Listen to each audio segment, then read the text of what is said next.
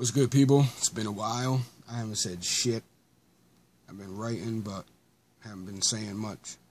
I feel like I want to let one out, one that I feel needs to be heard.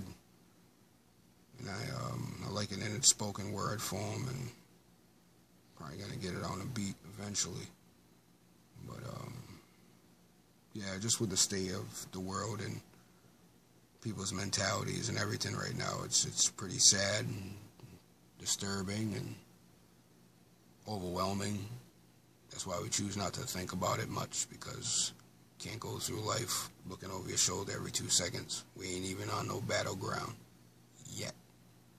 Who knows? But you have to think that much. Been lied to too much. Our parents, our grandparents, everybody's just lied to too much. So now it's causing conflict because nobody knows what to believe anymore. Everybody's conspiracy theorists, this, that. We're all going nuts in one way or another. But, just, you know, God bless us all, whether you believe in that or not, religion, that's a whole nother. I'm going to stop blabbing right now. I'm just going to read this shit. It's called No Remorse. I think you'll get the gist once it's done.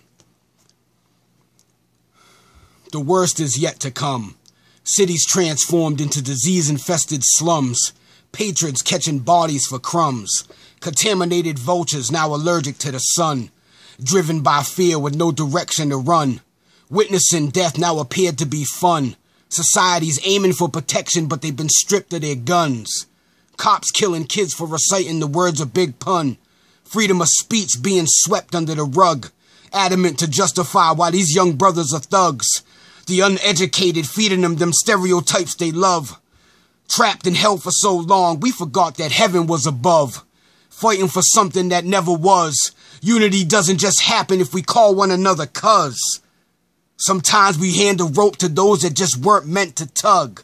A menace to society due to the carnage from heavy drugs. Mothers hung and strung along for profitable entertainment. They labeled black graffiti as blood-stained pavement. Allowed viruses to enter, forcing the people to accept containment. Lack of education forming a nation of racists. They felt threatened around anyone who appeared colored and courageous. Yet genocide never seemed to be too outrageous. We're still numbers off this new age slave list. From Maya Angelou to Angela Davis. How can our sisters forget or not care about the repercussions of their behaviors? America's home team seemingly should be the Raiders, pirating resources from foreign neighbors, from diamonds, oil to gold, quick to turn the countries into craters. Then labeled themselves as the saviors, felt the presence of crooked cops and malicious mayors, de-threading every last moral fiber layer by layer. Change will require much more than prayer, for religion also leaves that foul smell of blood in the air.